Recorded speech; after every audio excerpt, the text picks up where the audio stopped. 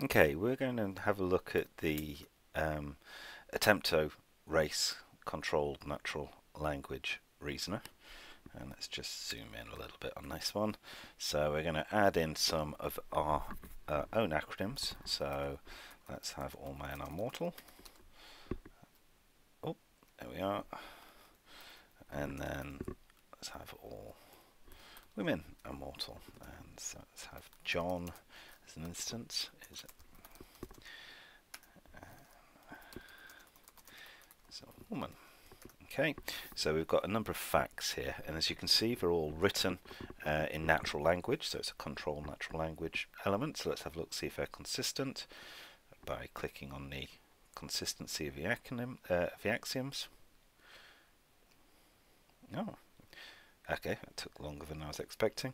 So, right, so all men are mortal, so he has a slight problem with Anne as a singular proper name, but basically our axioms are consistent. So let's then actually start to ask it a question. So who is mortal? Now, this is a really simple question, as we can see. All men are mortal, or women are mortal, so we'd expect John, who is a man, to be mortal, and Anne, who is a woman, to be mortal, but we're asking a reasoner to answer this for us. So let's send that off. So who is mortal?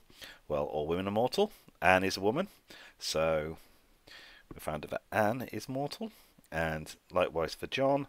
So we have found out that both Anne and John is mortal, are both mortal, just by answering the question in controlled natural language. And this is really that kind of power of inferencing in terms of having simple factual statements that can be understood by domain experts, but which can be reasoned over by a machine. And this is in many respects the point of first order logic and its representation using controlled natural language.